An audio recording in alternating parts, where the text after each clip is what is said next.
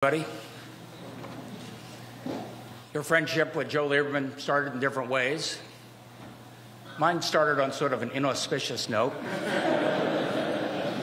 We had a year-long debate all over the state of Connecticut on an issue we both cared deeply about. And I got to say at the end of that year to the Lieberman grandchildren, I had more respect for your grandfather, his integrity and what he stood for, faith and family. I say to Hadassah and the family, thank you for inviting me. It's a real honor. It says a lot about Joe and Hadassah and the family.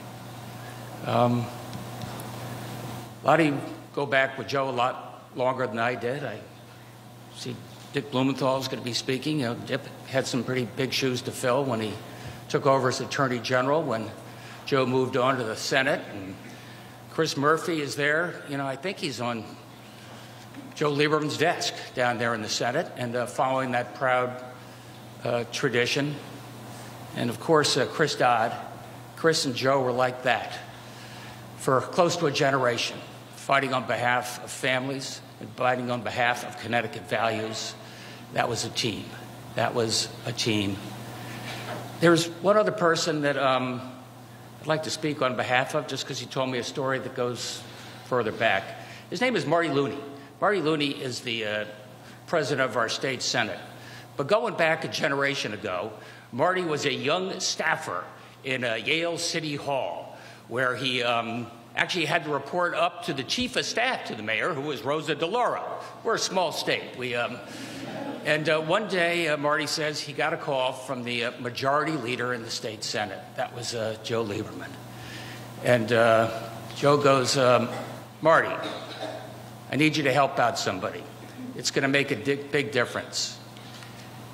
You do so, you'll always be remembered in the book that counts, and you'll be listed as a mensch. Always be listed in the book that counts, listed as a mensch.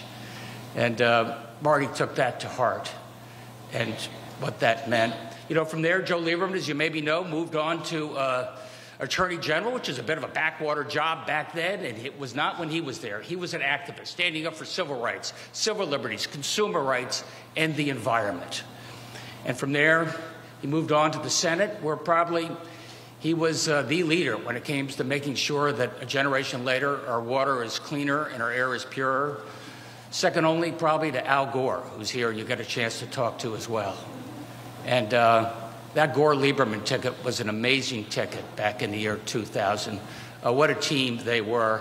I've had a chance to talk to some of the campaign staff on the vice president's bus. It was a little tricky. You know, a lot of WASP. They didn't always know the Orthodox traditions, a little shaky on the Sabbath. I had to work out the scheduling sometime on Friday evenings and Saturdays.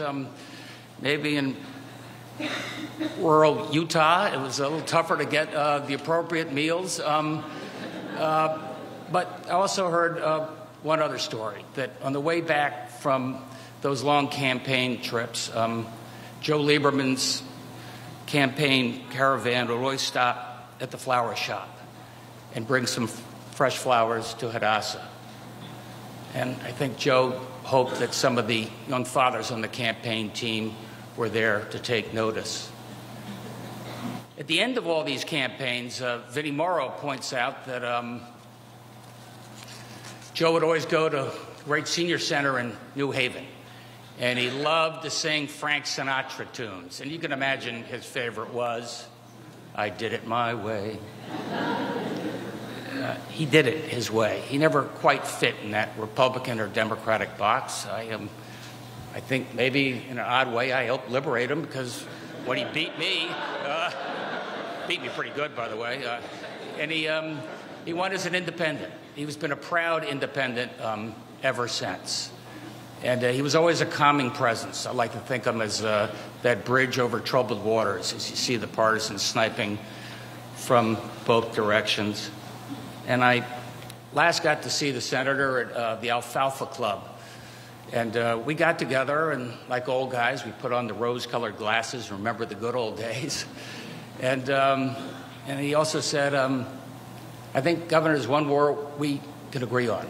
let's work together in making sure America stands up and helps the Ukrainian freedom fighters. And I said, Senator, let's do that together. Let's get together. And I never would have thought that we'd be getting together here and now so soon. It was just 4 or 5 days ago that Asa made some poached salmon for her husband, and then suddenly he was gone. But he's not gone, because I know he'll always be remembered in that book where it counts and always listed as a mensch. God bless Joe Lieberman.